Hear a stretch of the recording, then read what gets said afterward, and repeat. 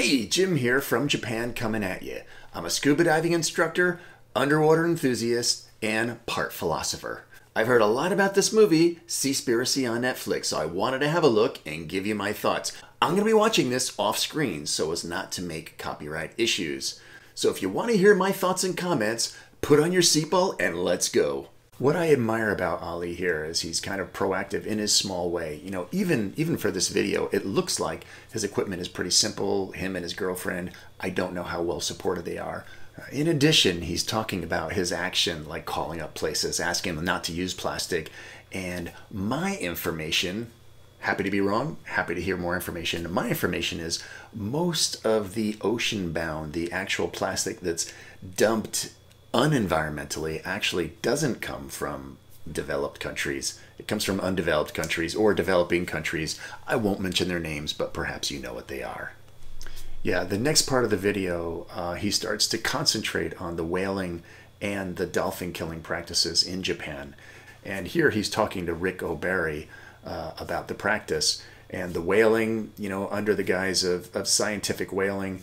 Taiji, that is just a heartbreaking scene, and he's going to talk about the situation with the dolphins there, the taking of those dolphins for aquariums, performing aquariums, and just outright killing them and asking like why. Yeah, I tell you, the part of this documentary that concentrates on Ali's visit to Taiji is really heartbreaking.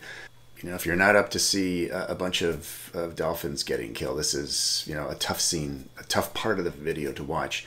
Now, the really upsetting thing for me here is how they're talking about how the aquariums, the aquarium business, the aquarium industry, and I'm talking about the big aquariums, you know, SeaWorld type aquariums here in Japan, support these activities in Taiji because dolphins are very expensive to source, and this is one of the main ways, if not the main way, that they source performing dolphins. Personally, I just don't see the justice in having whales and dolphins performing in these places. I just think that it messes with them too much. I don't think it's a healthy environment. So, yeah, I don't know where that's going to go. But if it were up for me, I'd be very happy to see those out of aquariums. About 13 minutes in, they're speculating why so many of the dolphins are killed as opposed to sold to aquariums. The speculation is because the dolphins are competition for food, and they're seen as pests in the ocean. I have heard that fishermen don't like having dolphins around places where they fish. I have heard that. But I didn't know that this was a form of pest control. That's kind of upsetting. But I don't know how to judge whether Japan is overfishing compared to other places or not.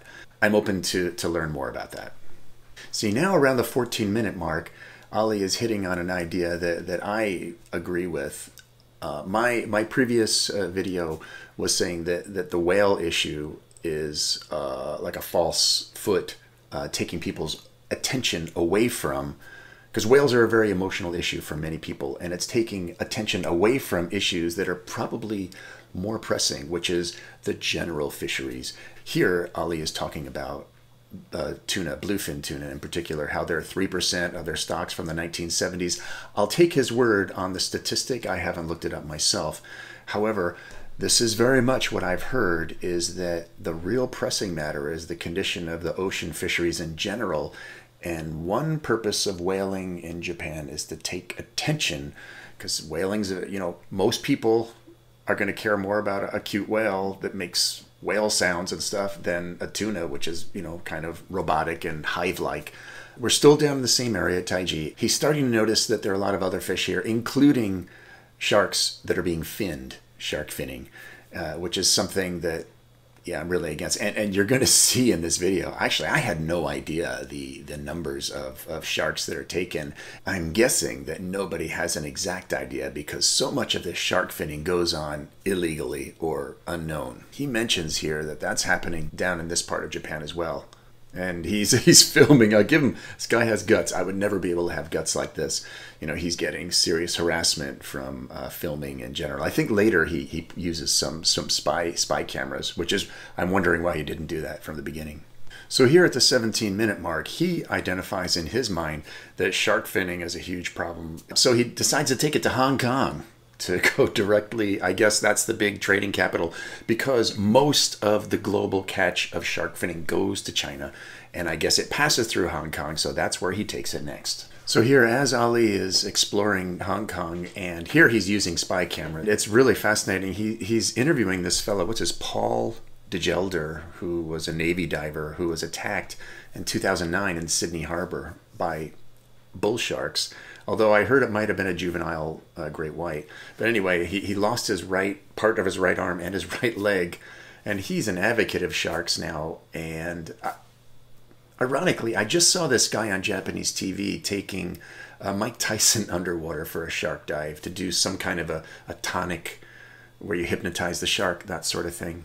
Tell you what, one of the things, I don't know about you, Jaws as a kid scared the hell out of me. It made me so scared of sharks, and it even made me scared to be in a damn pool at night alone. I'd look down in that darkness of the deep end and imagine a shark coming up. I was afraid in the ocean. I think Jaws, as great a movie and a classic it is, I love the movie, I think it really did an injustice for sharks in maligning them for decades, which probably made it easier to be depopulating them in this way. I just wish that sharks hadn't been maligned as much from that movie. That's one regret I have of a great movie. I'm at the 19-minute mark about how down the shark populations are. Thresher down 80%, bulls down 86%, smooth hammerheads 86%, scalloped 99%. Scalloped hammerheads down from 1970. That is staggering. Now, scalloped hammerheads are actually ones that I've seen here in Japan, so they're kind of famous. And here in Japan, they go from the lower equatorial waters down way below Okinawa in the winter. That's where they're hanging, and then as the water warms up, they come up the coast of Japan and go into the Arctic waters for feeding, and they make that annual migration. In the Atlantic, I think scalloped do a different but similar kind of migration as well. But holy cow, 99% down. If that's true, that is absolutely shocking, isn't it? Okay, here I am at 21 minutes, and they start to make one of the points that's going to be important later in the video, and I'm sure is very true. They're talking about bycatch. Now, he mentions that something like, I don't know, between 10 and 30,000 sharks are killed an hour, and he says most of those are bycatch, so in nets or on long lines, so they're never going to be eaten, they're just tossed over the side. And that is a real crying shame. And what you're going to see as this documentary progresses, the issue of bycatch, which I knew was an issue, but if the data in this documentary is correct, it's way more of an issue than I had even anticipated. Yeah, so now here I am around the 23-minute mark, and he's, what's the guy? Ali is talking about there are laws on the books that are supposed to regulate bycatch, and how governments find it really undoable. And this is going to be one of my main takeaways from this kind of a video, and something that I've always felt myself: the difference between a domesticated food source and a wild food source, right? Domesticated food sources, look, morally you think what you want, right? Whether, it's better to live as a cow in a field or a pen, or better to live as a wild tuna. I'm not going to talk about the quality of life. I'm just going to talk about the manageability of that food source. When you know how many cows you have, you can count them, you know how to manage them, you know which are good, which are bad. I know how many I eat, I know how many I don't eat. With a wild tuna population, I don't necessarily know exactly how many I have. I don't know how many people are eating them legally or illegally, or killing them by accident or on purpose. When I have my cows that I can look at every day, I know that information. So this part of the movie starts to talk about that sort of a thing. And now they're starting to talk about the sea shepherd. Now here they mention, and it's some of the Sea Shepherd people bringing this to light, that actually, for example, the number of dolphins that are killed in Taiji is quite small, actually, compared to the bycatch of just even one major country. And I suspected that, and that's a shame. Yeah, this part of the documentary starts to get more conspiratorial, and it is upsetting if true. It's talking about how the agencies that are supposed to be like stamping tuna as safe, like dolphin safe or sustainably fished or that sort of thing. In reality, some of those organizations are untruthful, if not deceptive. So observers that aren't going out or are obstructed, and just a lack of oversight by this stamp of approval. So that's, if true, that's kind of an upsetting thing. All right, I'm at the 28-minute mark, and one of the big takeaways here is the dolphin safe stamp. The dolphin safe label apparently doesn't mean maybe anything. That's kind of upsetting, isn't it? All right, so just at the 28-minute mark, the video starts to talk about fishing nets and how I didn't know this. I've as a diver, I've seen fishing nets, discarded fishing nets underwater, some quite big ones actually, but I did not know that this was a major source of ocean pollution. I had no idea. I didn't know. Why would they discard these things? It's interesting. So I guess fishing nets discard ropes and nets, and they go on killing, of course. And apparently, now they're going to see different statistics here, but apparently it can be almost half of the plastic or debris in the ocean. And what the claim is here, this is part of the conspiracy, that information is suppressed even by the organizations that say they're protecting the oceans from plastics. Perhaps the fishing industries are too strong for these organizations to go against. And so I would argue that these pushes, make sure Starbucks doesn't have straws. It gives people something to put their energy to rather than, and I think arguably your mileage may vary. I'm going to guess straws are a pretty small part of this, especially from developed nations. Whereas, as they're saying, a much bigger danger are these nets that make up half of the debris, but do more of the killing because they're still a net. And I think, just having people take up causes that probably have a very minor impact, but a big psychological impact for the people who are involved, get them motivated for something that doesn't really get at the heart of the matter and doesn't fight against big business is a better course of action in the minds of these organizations. Let's continue. Continuing with this theme, they talk about how many sea turtles are killed as bycatch or in stray fishing line or stray fishing nets, and it's staggering. However, they mentioned that, but you did get to see on the news that one straw being taken out of the nose of that one turtle, which I'm guessing is astronomically rare.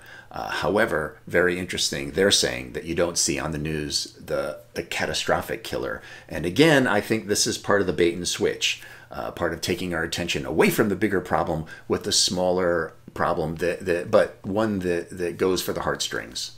So here at the 33-minute mark, he's talking to the CEO, so Diana Cohen, the CEO of this coalition, and this is where the video starts to make the case for eating less fish is the only way to get around all this bycatch and the fishing net pollution. And I won't make any judgments about that. I'm just going to communicate that's what he's saying. I'm not a big seafood eater as it is. I'm a steak man. But so this is where I think the documentary starts to make its primary thesis. At the 33, 34, 35-minute mark, Ali starts to make a connection between this plastic pollution coalition and the Earth Island Institute. And apparently they're both and all involved with this dolphin safe label overseeing organization. And so he's starting to make a case that this whole thing is kind of a syndicate that's covering its own tracks. It's putting out false action that doesn't, let's get these straws out of here. Let's leave the fishing industry alone, the bigger killer, because, we don't want to see that. This is where I think he starts to make the biggest case for this SeaSpiracy. Okay, here at the 38-minute mark, they've already just started covering some grounds about what is the sustainability of the ocean. This, again, comes to my issue about the difference between a domesticated food supply and a wild food supply. And this issue opens up the vulnerability of a wild food supply. Who's managing it? Are all the countries managing it equally?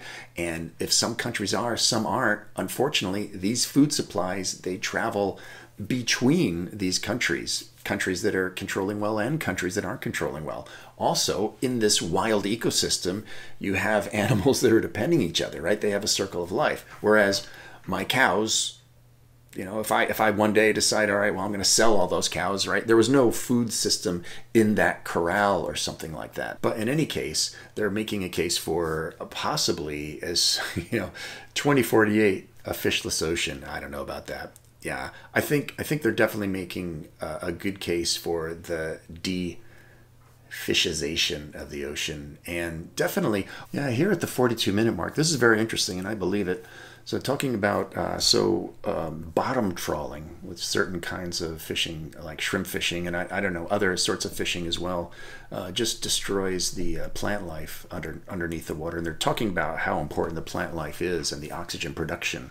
Wow, 27 football fields of rainforest every minute, the equivalent of being cleared through fishing activities. Yeah, it's pretty devastating. All right, so here at 45 minutes is something that interests me a great deal.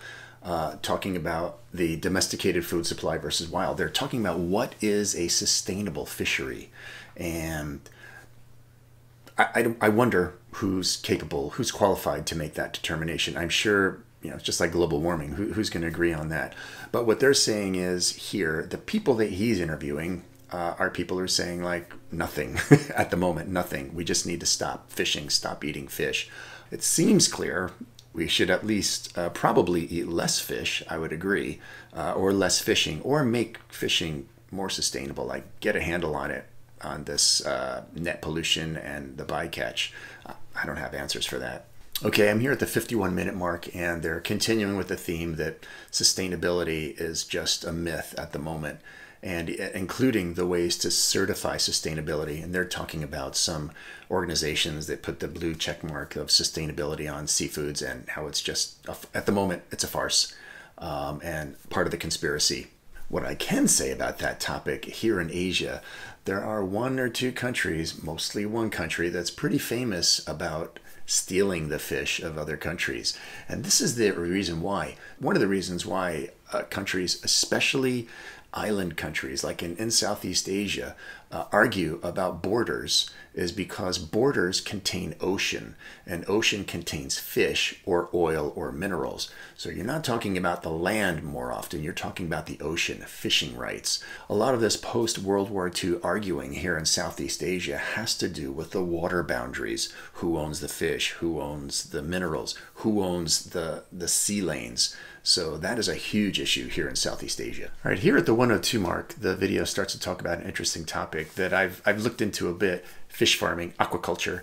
On the surface, it seems like a very attractive option, right? They might be going a little too dark with it, but there definitely are concerns. For example, you have a large number of animals in a small area, so you're going to have to treat them for antibiotics, you know, for drugs, for infestations. That's something that could pollute the water around it. They have higher diseases and parasites, you know, which could affect the washer's adder. I don't know how that works out as a wash. But also you have to feed those fish something. And then there's a whole issue. How are you catching these things? Is there a bycatch? How is that affecting the environment? Yeah, around an hour and 14, he goes to the Faroe Islands to see a sustainable whale hunt. I think it was pilot whales. And it's a pretty brutal scene if, you know, if you're a whale lover and you don't like gore. This is a tough one. Yeah, I mean, killing whales is brutal. Now, this fellow that he interviews around the 118 mark, I think this is one of the most interesting parts philosophically of the whole video. So what the whaler says, he's talking about the value of life. Is there more value to taking the life of a whale versus a cow versus a chicken versus 2 salmon? And he's thinking, no, he's thinking, if I understood correctly, a life as a life. I think this, you know, this is worth something to think about. Some sea animals, like, you know, whales and dolphins are cuter than cows and sheep to many people.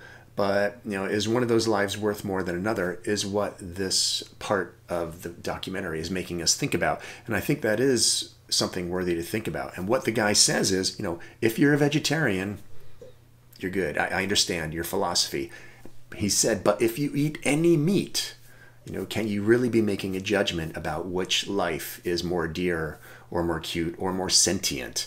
And I think this is a part of the video that could make people really think. So from this point on in the video, he interviews people about the sentience or the potential sentience or the ability to feel of fish.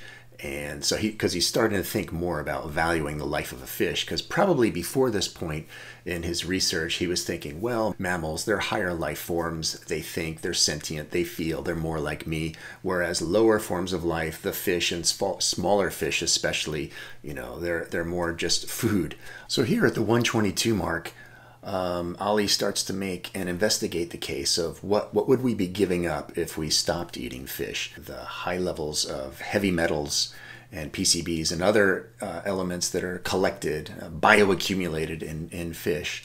I think it's supporting his which becomes we have to stop eating fish or drastically reduce it and stop this unsustainable fishing practice. All right, so that was the end of the video. So to summarize, it makes a big close talking about basically stop eating fish. And I think so the points they covered, so that plastic is partially a misdirection.